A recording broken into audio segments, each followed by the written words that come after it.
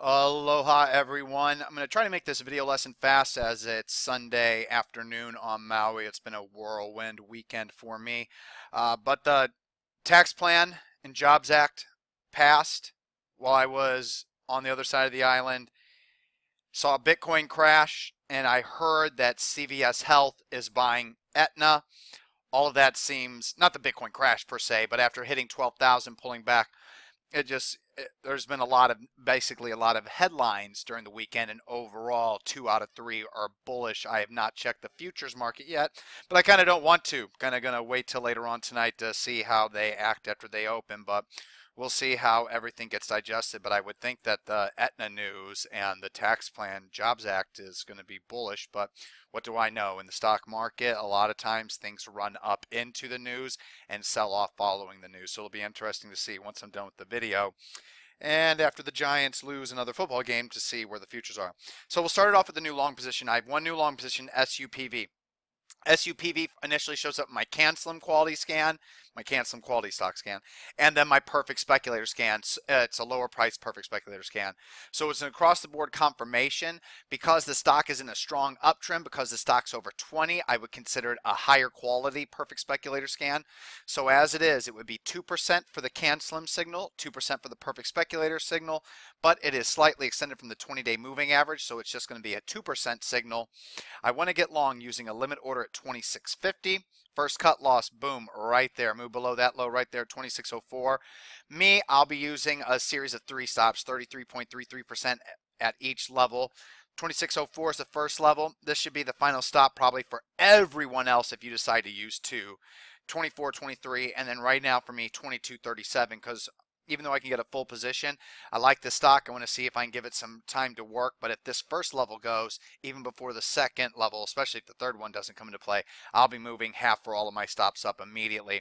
And once again, I'm looking for a measured move anywhere similar to any of the legs of this uptrend or all of the previous uptrend compared to that initial risk at these 2 or 3 levels, depending on what you use. But SUPV, it's not perfect because it's extended from the 20. Slightly extended from the 50, very extended from the 200, but by using that first cut loss level, it's a kind of low risk position.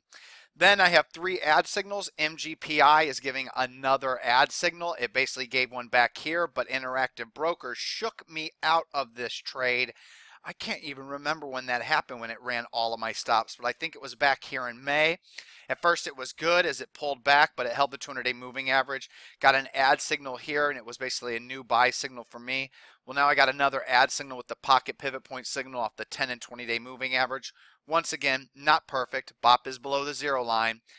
Price is extended slightly from the 50 and 200-day moving average, but if we use that first cut loss level, we're good to go. Want to get long or add to MGPI, limit order 75.06, the high of the day, it's not extended.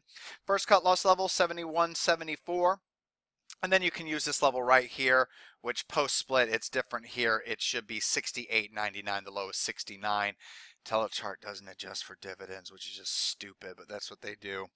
So that's how that is for MGPI. Now, MGPI is a perfect speculator quality stock and a CanSlim quality stock, but since it's an ad signal, it has to be halved, so it's going to be a 2% ad signal for MGPI.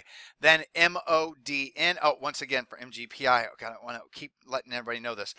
The previous measure move, I'm looking for any of these uptrend levels or possibly, hopefully, all of the previous uptrend as a potential measured move compared to the inherent risk by using this and this stop level.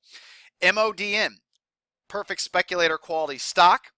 It's not perfect. It's extended from the 20-day moving average, but the intraday price wick is hitting the 10-day moving average.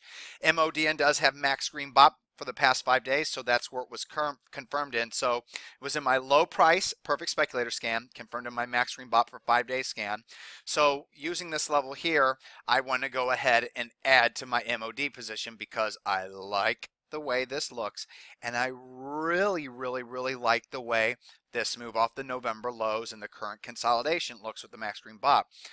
Does it probably need more time before zooming higher? Yes, but if the market blasts off higher without pulling back more like it has been lately, we might not get a chance. So MODN, Want to add to my long position using a limit order at 1630, the close, not the high of the day, since it's extended from the 20-day moving average.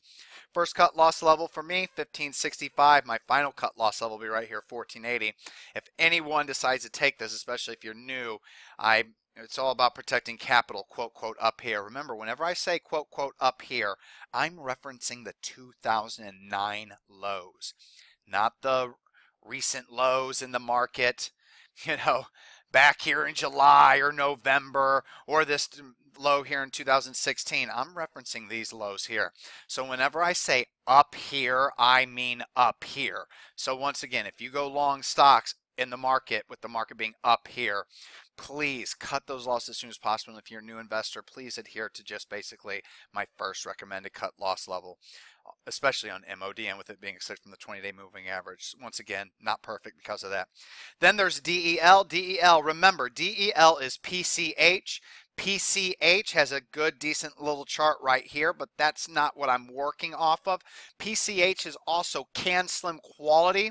So Dell has the great technical pattern. It's a quality stock, hence the 92 stock price, but I'm referencing it as a PCH stock, basically. PCH is CanSlim quality, so it helps whenever I get the price volume BOP surge here with the BOP confirmed in my green BOP for the past 20-day scan and the max green BOP for 5-day scan right off the 50-day moving average. So with Dell, once again, want to add limit order 92.88. First cut loss level right there, 90.71. Second cut loss level, even if you want to, 89.94, or that can be your first one, or it can be your second one, and then 85.96 can be your final one. So if it moves below 85.97, I will be completely out of Dell. But for right now, I have a stop here once I get this add signal, a stop here, and a stop here. 3 stops, just like I'll be working on SUPV. All right, everyone, I want to wrap that up once again with Dell.